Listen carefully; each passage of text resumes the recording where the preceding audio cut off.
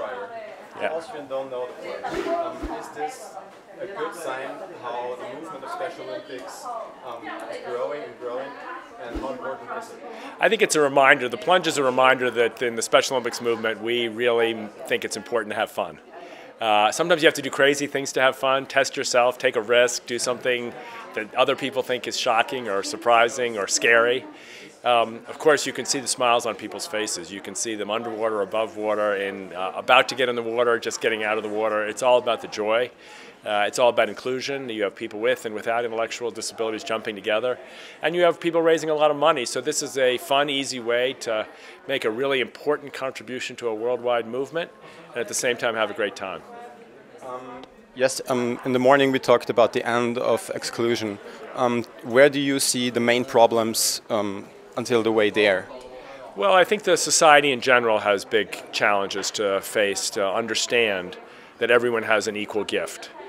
Most people can't get their head around it. It's difficult. Wait a minute, someone's smarter than the other person. They're better, they're richer, they're more famous, they're more highly accomplished. They must be better. Well, they're not better, actually.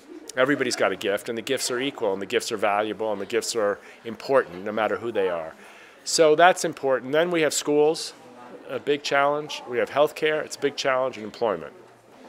These are the big, I think, barriers in the 21st century. Fully inclusive healthcare that's just, fully inclusive schools that are welcoming, fully inclusive employment that's valuing.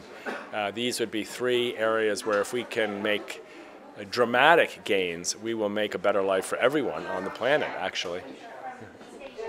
If you could look in the future for about, I don't know, 20 years, is there a sentence or, yeah, you want to say, okay, now we are at the point where Special Olympics is where you want to see it?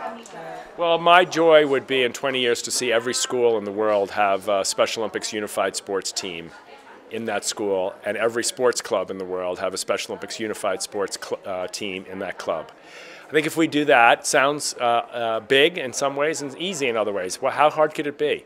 I think if we do that, we'll teach the basic and the big lesson that everybody deserves a chance, and from that we'll cascade the changes in public policy and social policy that will make a difference in employment and healthcare and housing and other areas.